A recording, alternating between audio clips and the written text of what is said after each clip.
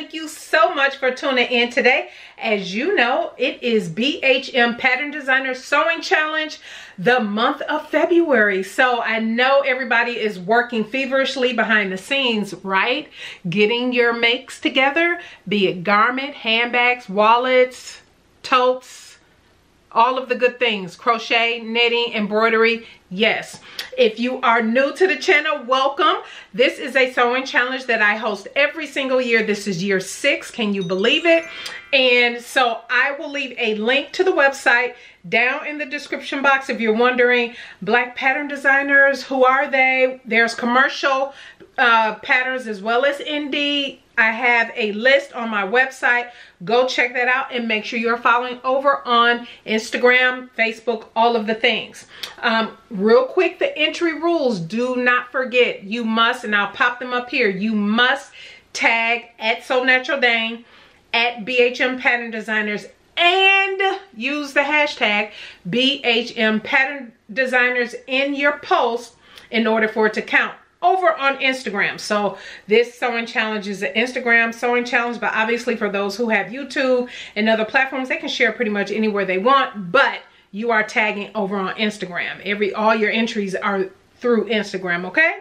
Okay, so thank you again, everybody, for tuning in today. This is if you saw my plans video. If you did not, I'll leave that in the iCards. But this is the fabric that I talked about. I didn't talk about the pattern, but obviously it's in the title. I am sewing I have made the Garfield Pajamas by, I just call her Katy because I don't, I'm kind of shortening it.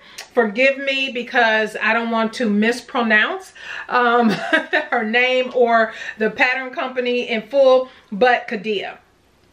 Le Lube de Katy. I know, bad. Don't eat me up in the comments. But anyway, these are the Garfield Pajamas. And this is what I want to do. Something different. I told you guys, usually for my birthday reveal, which was on the 7th, you saw that video the other day. I actually posted because I hadn't finished this at that time. Well, in time to post, I should say, on that day. This is like a few days later. You know, when I'm doing all this recording and everything, trying to stay up on my record schedule. But anyway, at the time, it wouldn't have been finished for me to present it on Wednesday. And so in that particular video, so I know this is coming a couple days later, or a few days later, I can't remember. But anyway, so this is the PJs that I want to present to you. Typically, I always do a dress or something like that for my birthday, but I wanted something different, and I'll tell you why. And if you see Lady Dane over here, she is wearing already my first make of this month, which is Know Me 2002 full review. That was a collab with Miss Talisha from Creativity by T. But so that's what this is. Go check that video out if you want to hear all about it. But I want to do something different for a couple different reasons. So in traveling recently where we stayed with family, when we were just hanging out and everything around the house, I would have loved to have something more like this entire outfit to kind of hang around, because it's family, but you still kind of want to be put together without having on a full outfit. And so when I was hanging out, I always had on like a full outfit, and I'm like, man, I need some real nice just lounge, you know, PJs or whatever that's still cute and everything. So pretty much that's why I created this. And plus, you know, we'll be doing some more family traveling soon, and so these will definitely come in handy, because quite honestly, this is not the type of thing I sit around and wear on my own around the house. I usually wear t-shirt and shorts. That's just me around the house. But traveling and stuff like that, this entire set works beautifully. So the Garfield Pajamas. So you do have the option of doing pants or shorts. I decided to do the shorts because I just never wear pajama pants ever. So, but shorts, I can totally kick it in some shorts and everything like that. That's more up my speed. And then you can do long or short sleeves. You all know I'm not a long sleeve person, so far as if I'm out wearing a top or something, it has to be three-quarter lengths here at the elbow, or short sleeve or sleeveless. Me doing anything all the way down to my wrist is usually not my thing, that I tend to navigate towards. So let me give you the quick deets on this, and then I'll show you a few close-ups, and of course I'll pop up a video with me in it. But this is fabric I've had in my stash. I'm gonna come up a little bit here too so you can see it. This is all fabric from my stash. This is it's definitely a polyester. I French seamed everything. You guys, this thing ravels so much, and oh, I had to keep using a pressing cloth to try to get a good lay on the collar and different things like that. I will say, if you can see these buttons, absolutely perfect. Weren't these buttons perfect? So these buttons came from the stash, the Bernina sewing machine that I received this year. You all saw that video. And it was like a million buttons. And so I went through the buttons and I found these, and I thought this was absolutely perfect. Perfect, perfect, perfect. And so with that, I had like, I want to say I had like 5 yards of this fabric, and I used about maybe 3 for everything. So I still have like 2 yards of this fabric left, but it's from my stash. I can't link to it or anything like that, but I've had it in my stash a good 6 to 8 years, because I know I had this before moving to Texas, and we've been in here about 8 years, so maybe longer, 9 years, 10 years maybe. So I finally got to use it. I did French seam everything on the top. I did cheat on the shorts though, because maybe I was just over French seaming and binding everything. So maybe that's what that was, because by the time I got to the shorts, we weren't French seaming. But I did French seam, and I bias bound everything in this top. I'll flip it inside out so you can see it. Because I did use binding on the facings on the inside, but I'll show you that. And so what I can say about this pattern, super easy to put together. The instructions are both in French and in English, and obviously you can choose the English version, right? And so that's what I did. I picked the English version. The sizing, I went with the sizing based on the the finished garment measurements, and that was a 54. So the size pack I have is size 48, 50, 52, 54, 56. And so when you go out to the website to look at the size pattern, you do have the option. I feel like you're a little off here. There we go. You do have the option to select your size, right? And that is based on the measurements and everything. So based on the measurements mentioned for this particular pattern, and on the finished garment measurement, the size 54 worked best for me for the type of ease I wanted. So as you can see, you know, there's movement. Obviously for PJs, it's, at least for me, I don't know, everybody can be different. I want movement. Nothing needs to be tight. You know, I do this. I don't need anything tight on my back, or feeling like I can't sit down and don't have enough spread. So for me, it needed to have enough room for me to do all of that. Sit down, everything like that, right? And so, it definitely has that fit. My current measurements, full bust is 45, waist is at 39, and my hip is at 52. So for me, the 54, which it's a 58 1/4 for, no, is that right? Oh, okay. So here was the thing that was a little weird about the sizing. So when it gets to the finished garment measurement, it says for the top, bust, waist, and hip, it just says 58 1/4. It doesn't break down the finished garment for the bust, finished garment for the waist, finished garment for the hip. So for me, based on the hip measurement up above,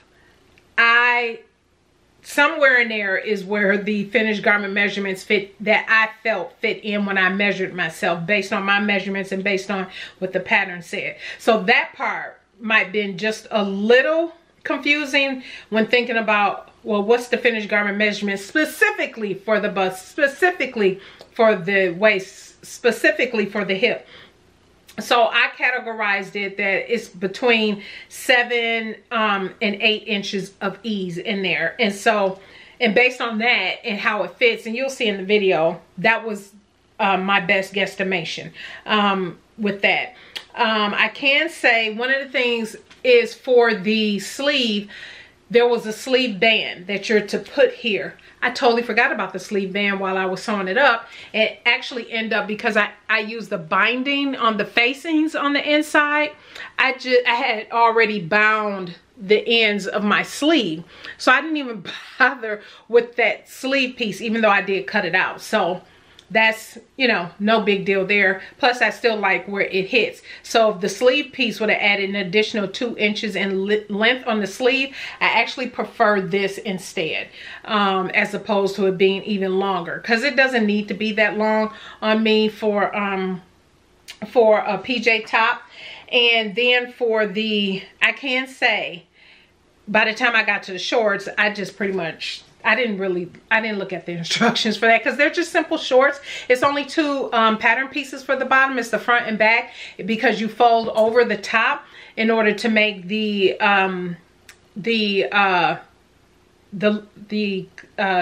casing for your elastic. And so this is, here are my shorts here. Absolutely love. And this is, let me hold this up. See, look at that. Ooh. That is so pretty. And one of the things is, so here's what I did. I put a strip of, this is hem tape that you can, it's hem tape, so you can just press this on to any garment. And that's what I did. I just pressed it back here just so I remember this was the back.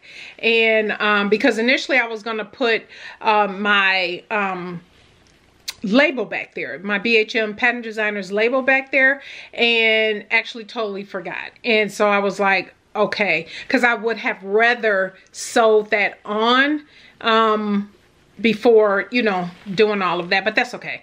No big deal, but I absolutely love it. Like I said, the inside of the shorts, I'll just flip them inside out. I just serged it.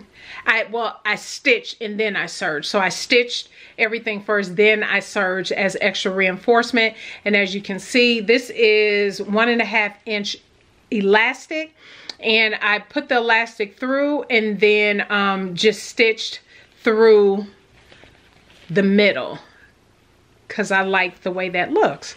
And obviously I don't think it would have turned anyway if I didn't do that. But one of the things I did do a little different this time when I added this elastic, because one thing I will say about this fabric, this stuff is shifty. Oh, it was getting on my nerves. It was so shifty. And that's why I went down the route of French seaming and adding all the bias binding. Not only does it give it a beautiful look in the end, but this fabric, oh my gosh, was so shifty.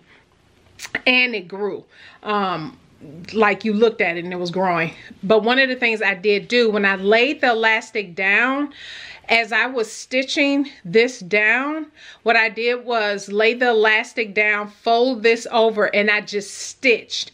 And I kept moving the elastic, because because this shifted so much, I didn't want my this top part to be wonky, like one piece laying weird than the other. So I just took my time and I just slid the elastic through, folded the fabric over, slid as I was stitching, and just stitched all the way around. And when I got back to the back, I pulled all the elastic back out, because I wasn't stitching the elastic down at that time. I was just using it as a guide. So I made sure this tunnel was absolutely perfect all the way around, because the fabric shifted so much. And that was my first time doing that, and I actually liked that. I was like, oh, maybe I'll do that on future projects that calls for elastic as well. And again, I only did that because this fabric was so shifty, it grew. And so that's what I did, and I absolutely love how it turned out, and I love how it looks. So this was my first project through Katy Patterns, and I will say I love her instructions. She has a YouTube channel, and for her I couldn't remember for this particular project because it's really easy, but she do have sew-alongs on her YouTube channel. So if there is a particular project or something like that that you see on her website, she has the video linked, so you can go watch it, which is really nice. It's really nice when that is offered up by pattern designers, especially for people who are new to their patterns and trying to figure out, you know, their techniques and different things that they use and stuff like that. So that is really nice. I do highly recommend the pattern only because I thought it was, for me, it was something that was missing out of my wardrobe, something like this. And again, it's because I learned my lesson and I know we're going to do some more family traveling and having some family time like that. And so I wanted something like this in my stash. I would say putting together this collar and everything, like I said, I did buttons, so yes, my buttonholes are in, everything, all of that worked beautifully on my machine. I use a separate machine to do my buttonholes. I use my Brother SE400. That's only set up to do buttonholes and to do any embroidery that I want to do, but mainly I just do buttonholes on that machine. So buttonholes and everything went in beautifully, so it is fully functional. I can button it, unbutton it, and I was so happy I had the right buttons in my stash. I'll pop up a few pictures here and videos so you can kind of see me in the full pajama set. But like I said, I highly recommend. I always like trying new pattern designers, black pattern designers, and so yeah, she was one of the newer designers I added to my to the BHM Pattern Designers page, and so I'm very happy with how this turned out. I love the way it looks. I love the feel. The instructions I felt were easy to follow. I wasn't confused about anything. Like I said, by the time I got to the shorts, I didn't even look at the instructions because I put these together. Oh, I don't even think I mentioned the bottom of the shorts. I also use the binding. So even though I didn't French seam the shorts, I did put the binding at the bottom. And for the top, I turned the bottom under twice. So, oh, actually you can see the facing here. Here's the facing. I did the binding on the facing. And I did that all the way up. So I guess I don't have to take this off because that's how it is all the way up. And so, yeah, the time to put this together is probably, well, if you're doing the top and the shorts like I did, it took me probably, you can do it in a day.